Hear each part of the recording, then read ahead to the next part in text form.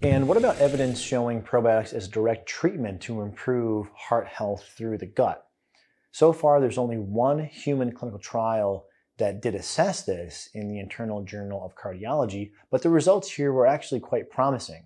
In this study, the group taking probiotics showed a significant reduction in the diameter of the left ventricular artery, and swelling of this artery is linked to heart failure. They also documented small improvements in metabolic markers compared to the placebo group, reduced total cholesterol and reduced uric acid levels. It's important to underscore that the effect size here, or the magnitude of the benefit, is small. So it's not something that if you're frankly hypercholesterolemic is going to get you back down to normal, but this is a supportive therapy that can move you in the right direction.